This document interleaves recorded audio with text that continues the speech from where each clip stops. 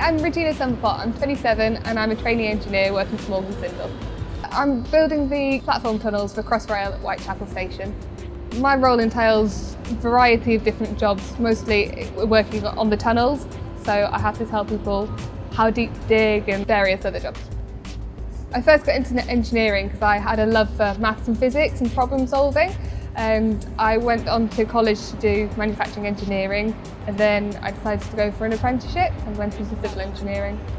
I was prompted to apply for an EngTech accreditation. I was encouraged by my company to do so, and I really wanted to start my professional development with the ICE.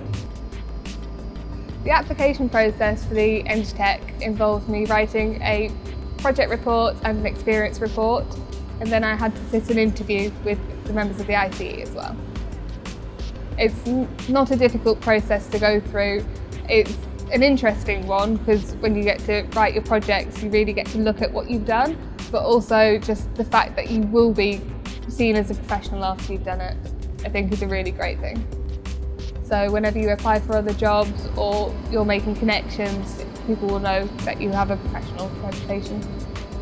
The next thing in my career, I am working towards my HND and NVQ level 5. After I've completed that, I'll be going on to my degree and I will be looking into becoming an incorporated engineer. Working on Crossrail has been a great experience for me. It's such a big project and I've experienced so much over the 2 years that I've been here. The fact that I'm going to make such a difference to people across London and just make their lives a lot easier is a really great feeling.